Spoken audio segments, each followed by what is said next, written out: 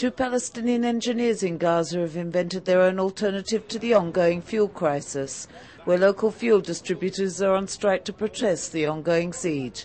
Electrically charged battery-operated cars. Let's see the difference between the latest Israeli invention and that of the Palestinians.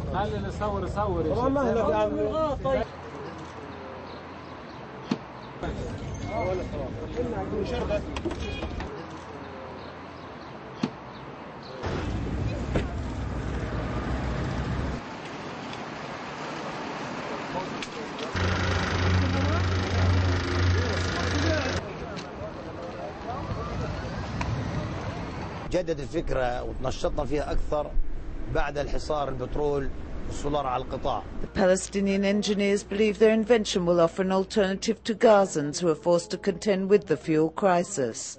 They ignore claims that their invention is geared to profit. بدي أفرجي للعالم إنه إحنا بنقدر نصنع شيء من لا شيء، نصنع شيء من لا شيء، أو يعني انقطع البترول بنجيب بديل. فبرضه كل إنسان ينظر للربح، بس الهدف منها كان ليس ربحي. It appears that the Palestinians have opted to fight the siege in different ways other than resistance.